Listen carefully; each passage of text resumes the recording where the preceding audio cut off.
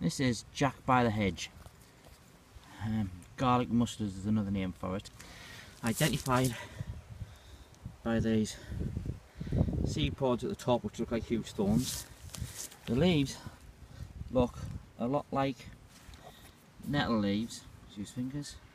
The leaves look a lot like nettle leaves, and they're normally always found near nettles, stinging nettles that is, but they're lighter. So this kind of pops out, yeah. Centre of the screen there, that's Jack by the Hedge, amongst all them stingy nettles. The leaves are triangular shaped and toothed.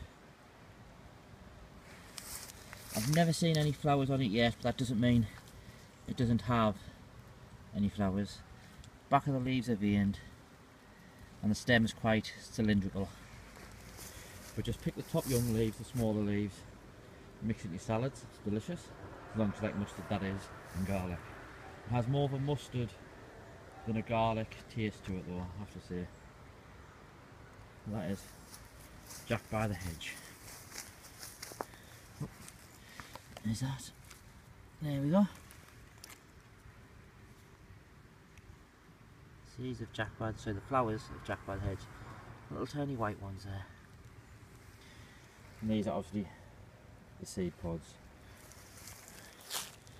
There you have it. Jack by the Hedge. Garlic mustard. Delicious.